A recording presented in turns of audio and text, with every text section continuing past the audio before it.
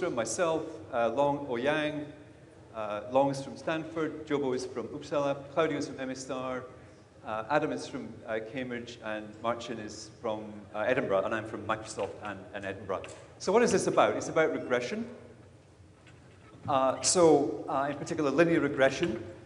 So linear regression is a general method for modeling sort of real-valued variables as functions of other variables. And the simple one is this, where you've got a y that's being predicted in terms of an x. And the idea is you've got the red points are the data you're trying to model, and the idea is we're going to try and fit a straight line to that data. And that straight line is going to have two coefficients. It's going to have an intercept, the alpha, where it hits the y-axis, and it's going to have a slope, the beta. And so any particular point you're modeling is sort of built up from three components. There's the baseline alpha, and then there's x times beta, which gets you to the point on the line. And then there's always a bit of wiggle room necessary. There's a bit of noise. So we add a bit of Gaussian noise there. So we do a draw from the Gaussian distribution. So that's the idea of linear regression. Now, probabilistic programming is a general field. It's got quite popular in the last few years, which is all about defining machine learning models, such as regressions, as simple bits of code that if you run them forward would sort of generate the data set. And then the task of a probabilistic programming system is to do that backwards, take the data and the model and find the coefficients so as to make predictions. And so if you wanted to write regression in that style, you'd write code a bit like this. This is in an ML-like language, but people use other syntaxes. And what this is saying is, first of all, we choose alpha, the intercept, from a Gaussian distribution. And this one will come up a lot. This is a very wide Gaussian distribution. The statisticians call this an uninformative prior. So it's roughly speaking, it's got a small chance of being almost any real number, positive or negative. And beta, similarly, has a very wide distribution. And then we also choose pi, which is the precision of the noise. It's sort of roughly the magnitude of the noise. So a small precision means there is a lot of noise. A high precision means there's very little noise.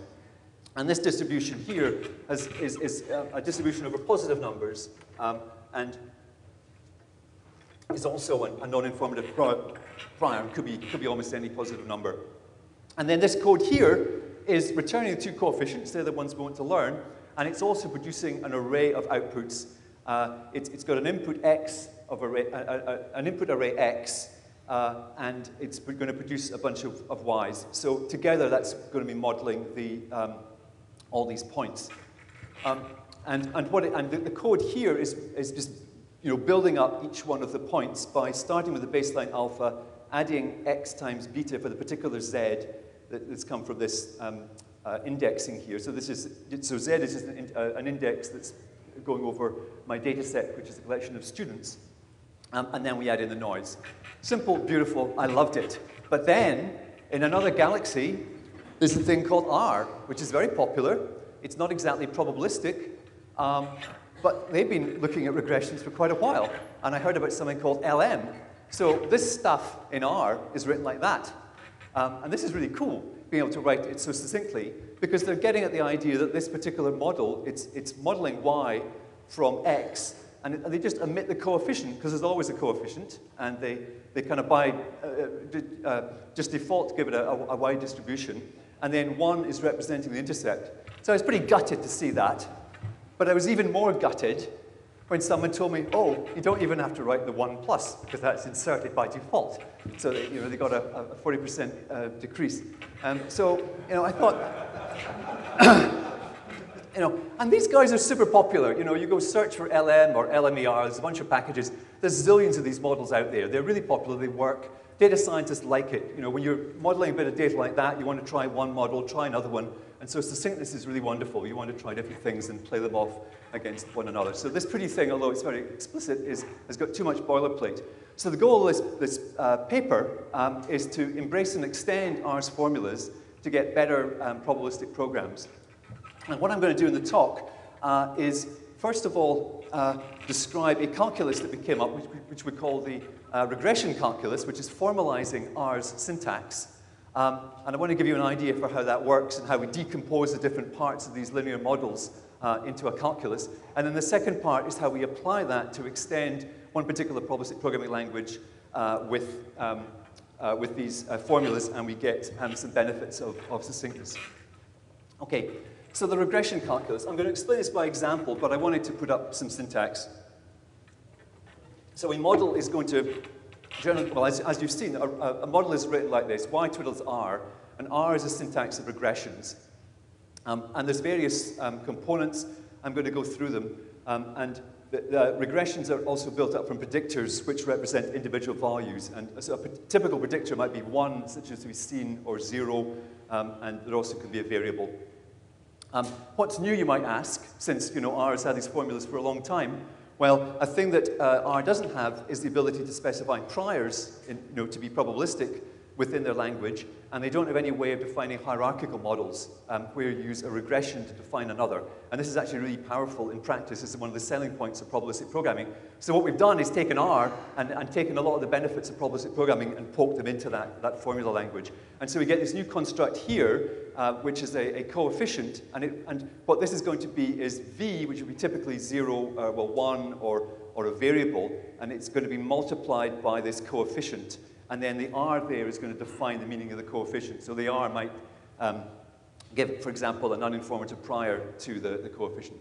So that's the basic calculus. Let me go through step by step. But before that, I need an example data set. So here's a data set of the performances of students at a bunch of schools. And each student has been given a test before they start the school, which is going to be the X. And they're given a test afterwards at the end of the year, which is going to be the Y. So you expect there's going to be a linear relationship, hopefully positive, between X and Y.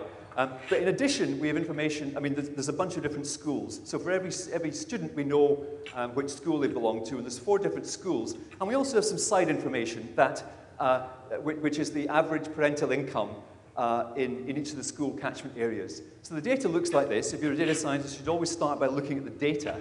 I hope you can see it here. So a particular point there means that this pupil has come in and they started with a score of 53 and they've come out with a score of 60. So they've improved.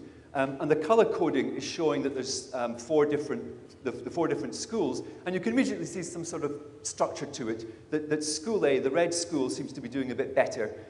Its sort of baseline down here seems to be a bit higher than the others. And if you look at the numbers, that would appear to correlate with the average incomes. So we'd expect to have a model that could represent that. So the point of my examples is going to be build up to to build up to an example that lets you do that. All right. And I'm going to have 3 variables in question, U, S, and X, that correspond to the column of incomes, the column of schools for each student, and the column of input grades. And then the task is going to predict Y, which is going to be a column of output grades, which is what has been plotted here. So the first model, which doesn't actually work, but it's on its own, but it's a component, is just to have a pure intercept. Just a line like that, which is not a good model of all the data, because not everything fits on that line, but it's a good starting point. And our syntax for that is this, which illustrates our new construct of a coefficient. So we're saying Y twiddles this regression, and the regression has got a predictor 1, so that's just going to be constant, and it's multiplied into the coefficient alpha, which is that guy, so we get this plot.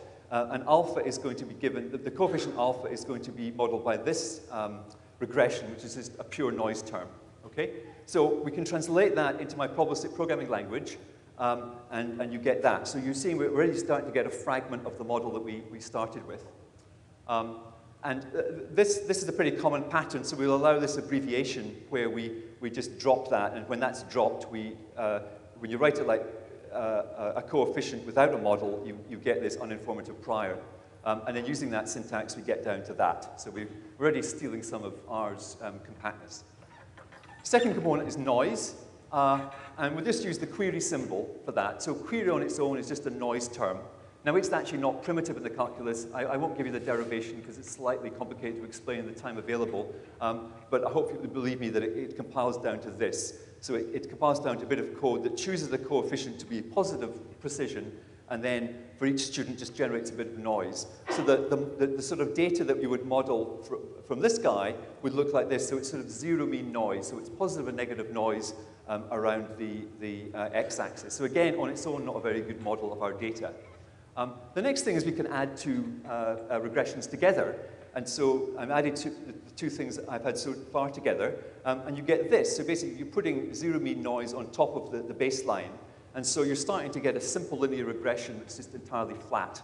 And that compiles down to this code. And now, finally, we can get to where we started, which is this model, which is where we got a slope and an intercept. So we've got three terms. We've got the baseline intercept with coefficient alpha. We've got the slope with coefficient beta. And we've got the noise term. And you see that this guy here becomes this guy down here. So in the output, for each student, we multiply their score by the coefficient beta, and then use that to build the model of the output. And we allow ourselves some more abbreviations. So in the calculus, we get down to something that's almost as simple as R. I've kept in the noise because I find it useful to leave that explicit. Okay, now, remember our data, and we saw those 4 bands. You know, the behavior of students at different schools is not uniform, and we sort of thought that they had different baselines. So now I want to have a bit of model that gives 4 different baselines, one for each of the schools. And this is using a new construct that I haven't shown you before, which is written with this parallel symbol. So par acts on a regression, in this case just a baseline, and it sort of indexes it by the school. So the effect of this is it's going to make instead of alpha being a single coefficient, it's going to become an array of coefficients, one for each of the schools.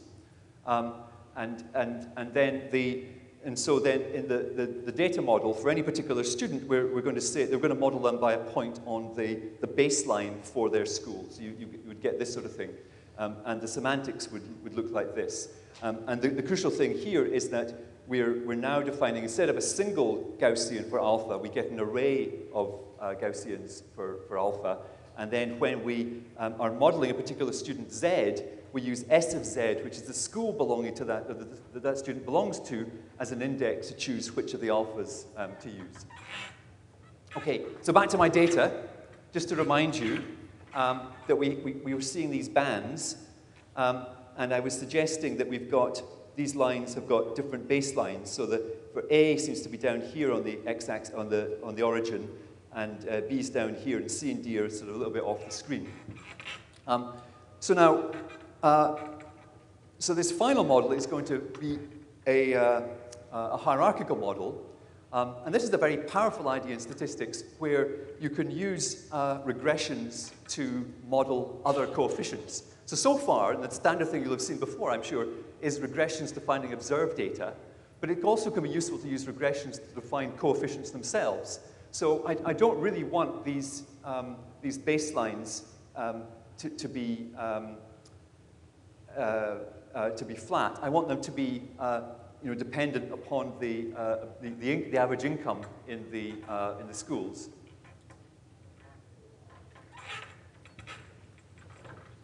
So what we do is this: we go back to the coefficient syntax. So previously, in a coefficient like this, the body of the coefficient had a regression that was just a Gaussian, so it just chose it at random.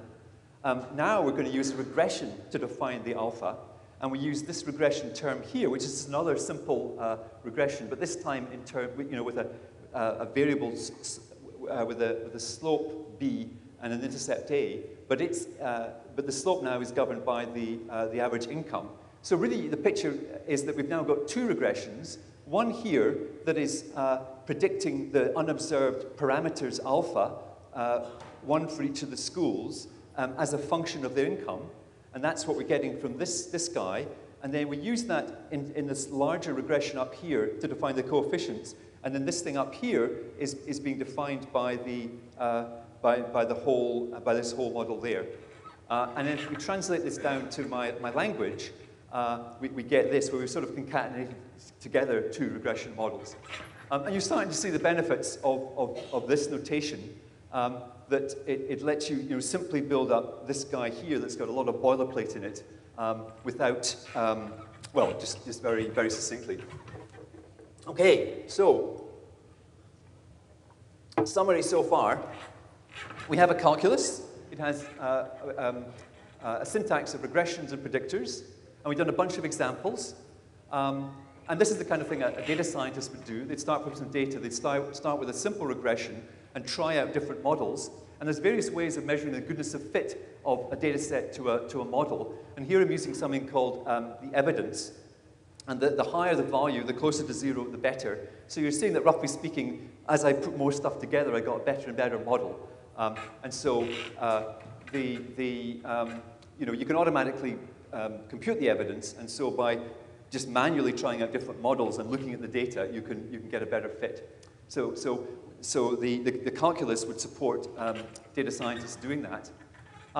Just in terms of its contribution to language design, there's been no prior formalization of these formulas. And the new thing that we get beyond R's existing syntax is that we can define priors, using this D syntax here to put distributions into the model, and we can also have hierarchical models. So this recursive syntax is new and is not present in R. You can't do that in R. In the paper, I commend you to go look at the paper if this has got you interested in this lovely calculus.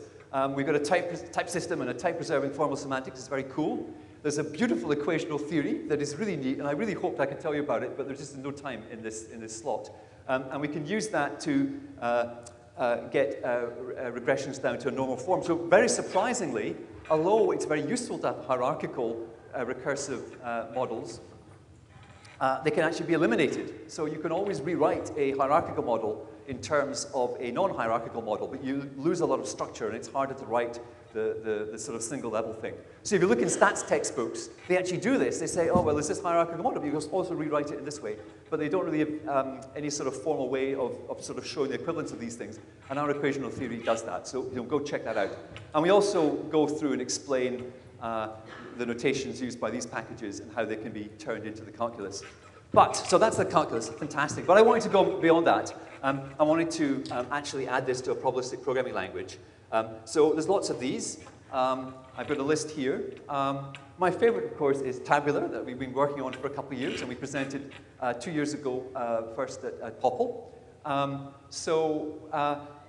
an exercise, we decided let's add regression formulas to Tabular, and we get Fabular, of course. What else could we call it? But Fabular is really basically the tabular language, but with the addition that we can model particular columns using regression formulas. So a very simple addition. So if you haven't seen Tabular before, the key thing about it is that we use the schema of a data set as the basis for the probabilistic model. So we start from the relational schema, and then we add probabilistic annotations. And we've got a nice syntax for doing that. And basically what Fabular is adding is the ability to take a column, say like the column of student performances, and just write a regression formula as the model. And then it expands out to a lot of boilerplate in the original tabular language. So for example, here, I've got a classification problem. And so each row here is a bunch of readings. And then you've got to classify, and you're trying to classify whether the person from which these readings have been taken have got an illness or not. So you're trying to predict why here. And notice this is a Boolean, not a real number. So regressions in the regression calculus always produce real value, continuous real values. Okay. And so we have here a regression model for Z, a hidden variable, which is a real number. And basically the idea is if it's more than 0, we want to say yes, and if it's below 0, we want to say no. And so we can turn Z into a Boolean by just asking in tabular whether, so this is ordinary tabular here, we just asked whether Z is greater than 0 or not, and here we've got the Fabular expression, which expands out to all this stuff. And so you can easily play with this in various ways and get different stuff up here, as you've seen. And so we hope in this way we've got the benefit of R's syntax within the language. Let me show you another quick example, and then I will conclude to take questions. What I want to do in this slide is show a big model, and what I've done is I've made it a bit simpler by adding regressions. Because it turns out that regressions are great on their own, but they're also a very common component of probabilistic models. So here, I know you can't see it, this is a movie recommender, and it's got a table of users, a table of movies, and a table of ratings. And I've made it rather shorter by using regressions. And if you go and look at the details of this, we've got a regression here that's defining a trait vector for each user, another one defining a trait vector for each movie, and then down here, another use of regressions. So it's nicely taking the boilerplate away from tabular models. So we find it quite useful in simplifying our sort of corpus of probabilistic programs. Here's my conclusion slide. What I've done here is introduce the new regression calculus. And then secondly, I've shown you how we can add it to a probabilistic programming language to get many of the benefits of R formulas within probabilistic programming. And we've got ideas for adding them into other languages. So if anyone's interested, you can ask me, tell me about how to add regressions to Stan. So that's a potential question you might ask. Otherwise, I will stop there and be happy to take questions. Thank you.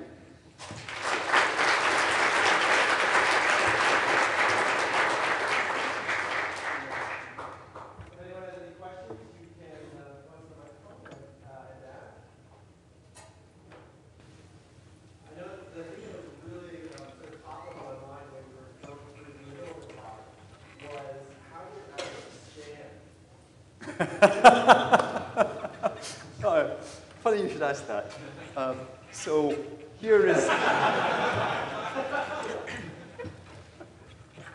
So we have a draft of how to add it to Stan, and roughly speaking, this is the benefit you get. So Stan is a really popular language. There's lots of models. It's a descendant of Bugs, which is the first ever probabilistic programming language from '94. So I think there's thousands of models been written in Stan. And a great many of them are regressions. So it turns out that, we did a bit of a study and we get a lot of compression. And you end up with something like this, which I think is a lot, so I'm not going to try and explain this to you, but it's a lot more digestible than the before version. It's a nice small thing, you get the benefit of R.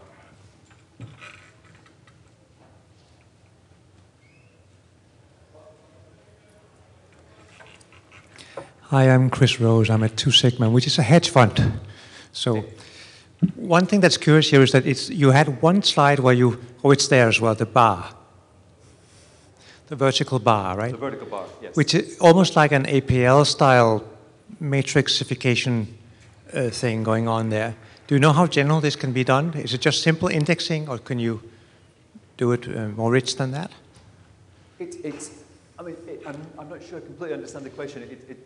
What you do is you factor out a copy for each state, right? In this case. Yes.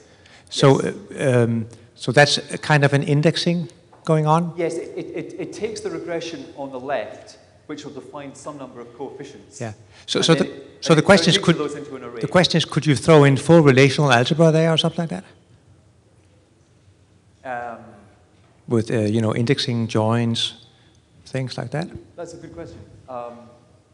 I'd have to think about that. What I would say is you can nest them. So you can get an array, and then you can get a doubly indexed array and a cube and so forth.